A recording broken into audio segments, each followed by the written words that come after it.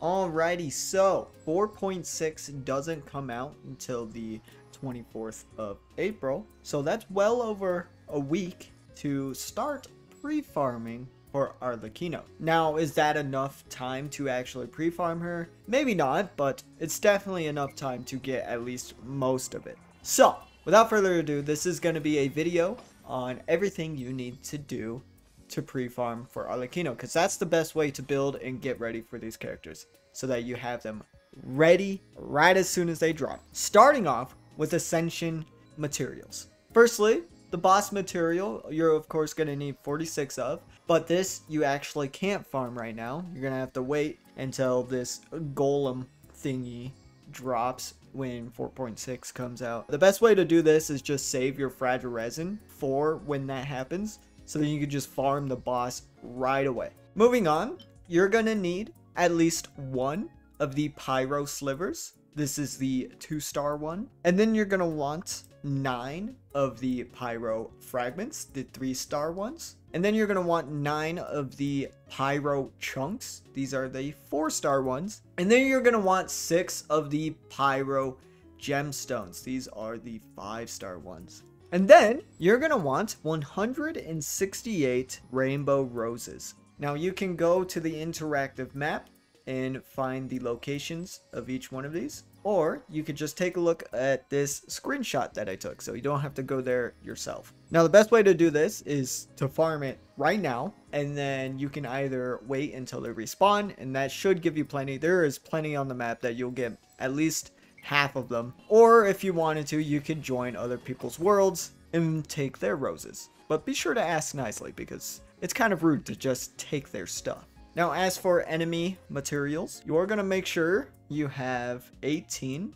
of the 1-star insignias, and then you're gonna want 30 of the 2-star insignias, and then you're gonna want 36 of the 3-star insignias. This is for Ascension. You're going to need more for when we talk about talents. So I'll add those up for you when I get to it. Alright, so the total Mora you're going to need for everything, this is including Ascension cost, level up cost, and even talent cost, is going to be 3,745,030. Quite a lot of Mora, but don't worry. In fact, there is leyline overflow, so it is now a good time to start farming your XP books and more. Now, since we are talking about XP books, let me tell you everything you need. You're gonna want at least 421 purple books or 1,676 blue books. Quite a lot of books, but again, now's an easy time to start farming.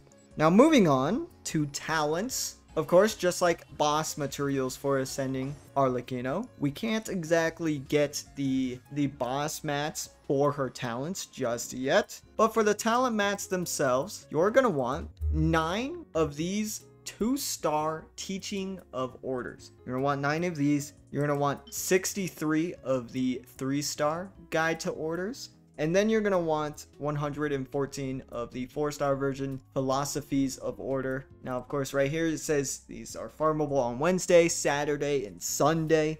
So be sure to be ready on those days and have your resin right away and just farm these out. Now, for more of the insignias, for talents at least, you're going to want 18 of the 1-star insignias.